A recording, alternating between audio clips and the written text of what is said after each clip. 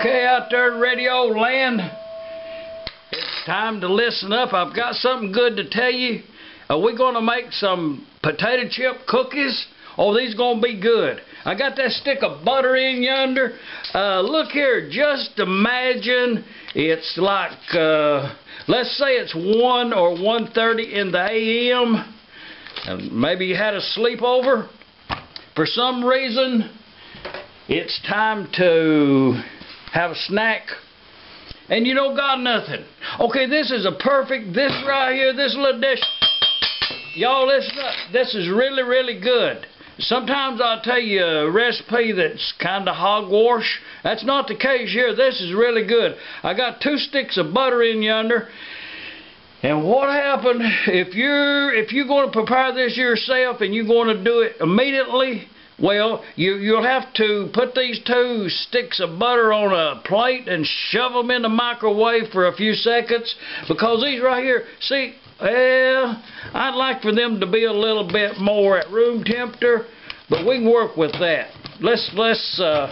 And I actually did that to show you. Well, let's get her done. I got the 2 sticks of butter in there, and these potato chips was laid in about a month ago. And actually, you want about actually on these potato chips, you would like to have I'm going to say a cup. You know, about let's say 4. Let's just put them all in there.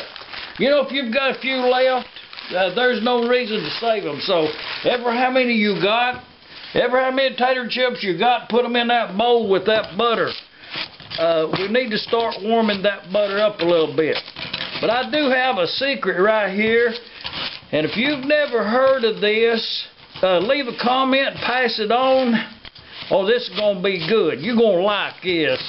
Tater chip cookies with raisins. Okay. I might have to put some more butter in there. Just be prepared. Raisins. Well, I'm just going to put them all in there. I'm going to say that was about a half a bag of raisins.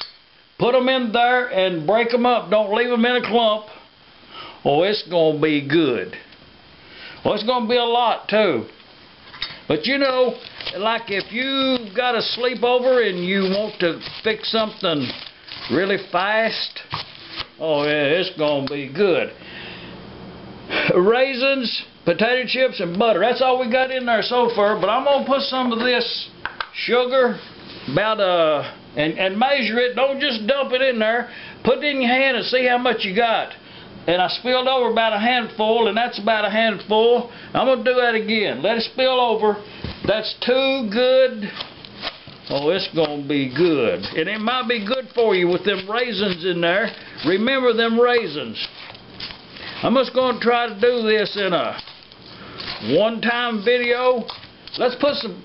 Actually, the secret to this right here, at this point in time right now, the recipe says to put an egg in there, and if y'all remember, I don't like to cook with eggs. You know, I like them. As a matter of fact, I had an egg sandwich just not long ago. Egg on white bread with mayo. I'm going to tell you that. It's really good. But the secret right here, instead of putting an egg in this right here, put these here grits in there, them instant grits.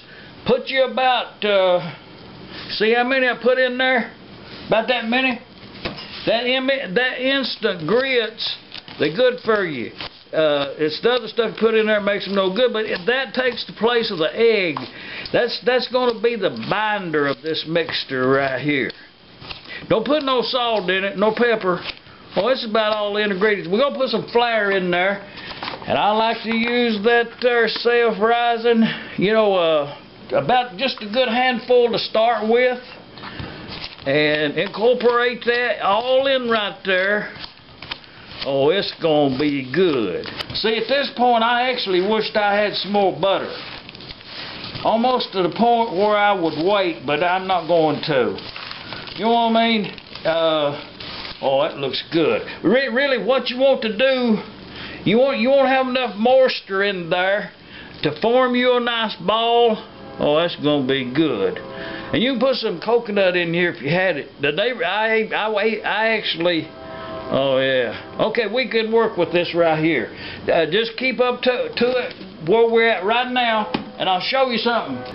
I've got the oven already preheating at 375 degrees. And what you do is you get you some of this, what size cookie you want. See that? Made a real nice ball. That's a large one. Let's put it right there. And pat it down, make a real nice little thing right there, and give it plenty of room all the way around it. Oh, this is good. This is going to be good. I'm glad I didn't put no more butter in there. And that's the kind of decisions you have to be making right there at your kitchen, in your own. And while you're working with this recipe, you'll have to make this kind of decision. Oh yeah, I want these to be good. So what I'm going to do, I'm just going to put like 6 on here. Oh yeah, give them plenty of room, because they will, when they get hot, they will, and don't make them too thick. They need to be kind of thin. Oh yeah, y'all see that? I'm going to move that over. I'm going to try to get 2 more on there. You know, there's no reason to waste no space. Okay, you know what, I hate to do this right here, but I'm going to cut away, and I'm going to bake these right here, because I got a lot of these to do. Oh, I'm going to bake a bunch of these. You know, might as well have an extra one.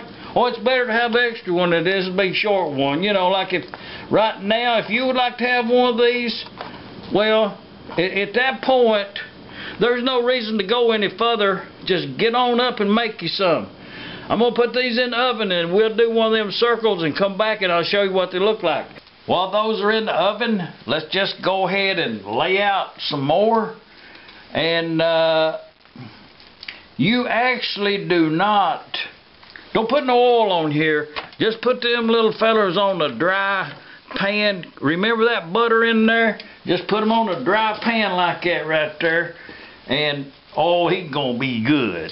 Just look at that thing. It looks good now. Leave a comment. Y'all see that? Oh, that's gonna bake up real good. And I'll tell you something else. I'm gonna let you in on a secret.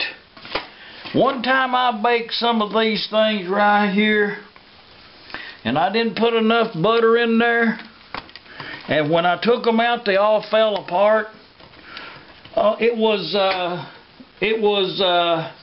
would have thought it was a disaster, but when I done, there was a couple of really good ones in the bunch, you know, that actually made a cookie.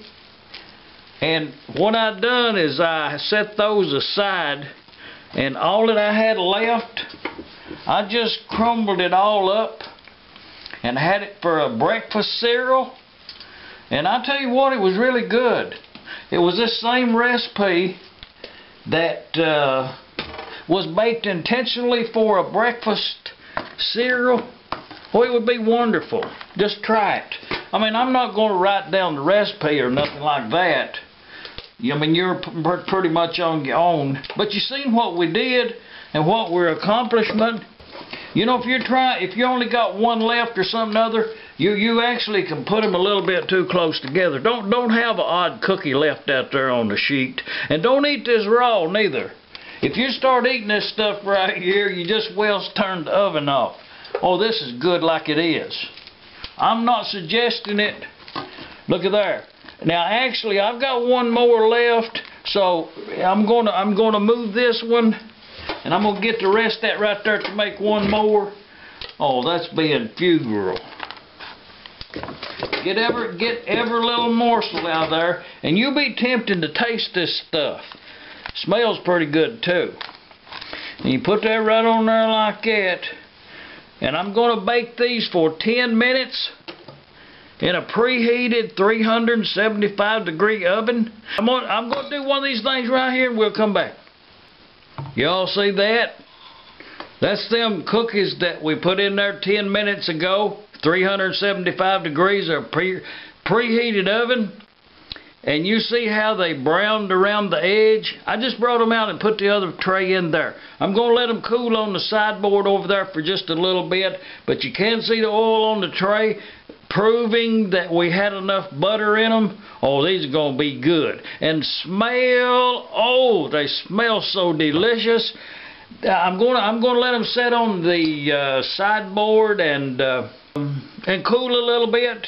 In the meantime, if you, well, actually, at this point in time, I wouldn't suggest any milk. I would think one of these Tutti Fruttis.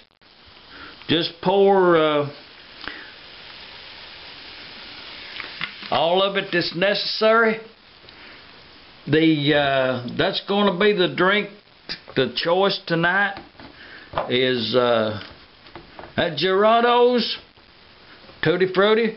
Hey, look, what's this? It's true Tutti Frutti on this side. Watch this. Magic. It's fruit punch.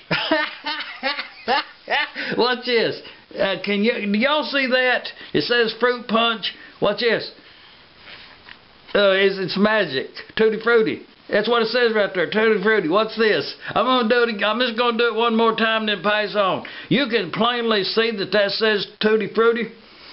Okay. What's this? Fruit punch. It's hilarious. You ought to get you one of them and have some fun with it. And it tastes pretty good too. Well, yes. I think you'll have to agree that this right here, that's good enough for television. You could present this dish anywhere. It's actually the aroma, those raisins, they're plumped up. It's simply beautiful. Oh, the smell is what's going to amaze you. But the raisins, yeah, hot. By all means, look here. I actually ain't lying about this. This is really good. Go ahead and fix yourself one. I mean, if you ain't never cooked nothing in the whole wide world, fix you some of these. Leave a comment. Oh, this is good. This is unbelievably good.